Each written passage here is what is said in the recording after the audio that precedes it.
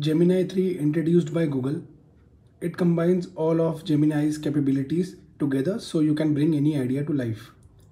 It is the best model in the world for multimodal understanding and Google's most powerful agentic and vibe coding model yet, delivering richer visualizations and deeper interactivity, all built on a foundation of the state-of-the-art reasoning.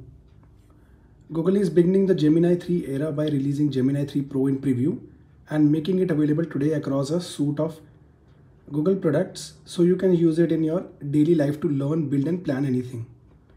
You can now build with Gemini 3 in Google AI Studio, Vertex AI, Gemini CLI and Google's new agentic deployment platforms, Google Antigravity.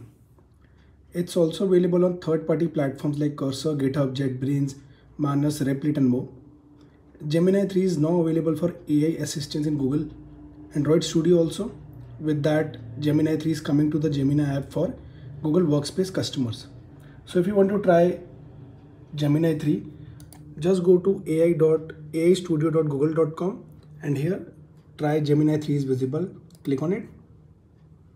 And from here you can try Gemini 3 Pro preview by clicking here.